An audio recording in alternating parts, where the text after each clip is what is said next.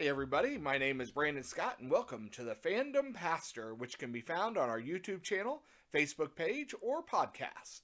The Fandom Pastor is for all of us who love our fandoms and our faith.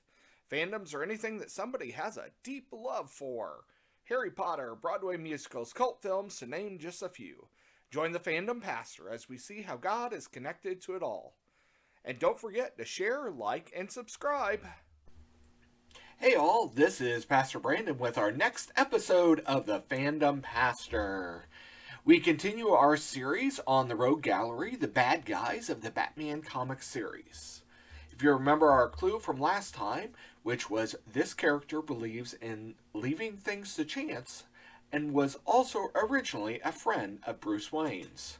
The character I'm talking about is Harvey Dent, better known as Two-Face.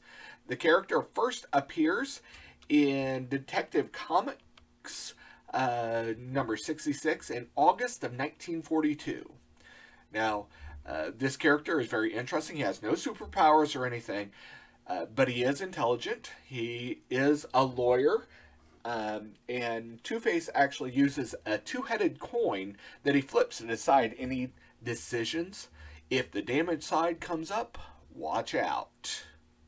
So, as we look at the character of Two-Face, I guess in my mind, I think of somebody who is two-faced.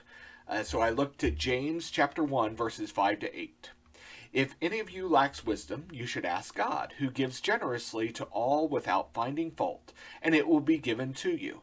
But when you ask, you must believe and not doubt, because the one who doubts is like a wave of the sea, blown and tossed by the wind. That person should not expect to receive anything from the Lord. Such a person is double-minded and unstable in all they do. So basically what this scripture is saying is that we need to be of one mind. If we're going to go to God and ask for wisdom, ask for direction, we need to wholeheartedly connect with just that wisdom that God has provided. We can't be kind of hedging our bets, in other words. We can't go to God and say, okay, God, what do I need to do? And then say, yeah, I don't like that. I don't want to do that. Instead, I'm going to do what I want to do. And see, that's one of those issues that we have. See, Harvey Dent, or Two-Face, has no choice.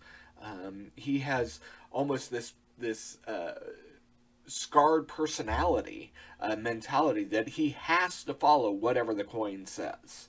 And so it's a struggle for him to make the choice of whether or not to follow the coin or not. In fact, there is no struggle. There's no deviation. He has to follow it. We are different. We have the choice of whether or not to follow the right wisdom, the wisdom of God, or choosing our own selfish desires or needs.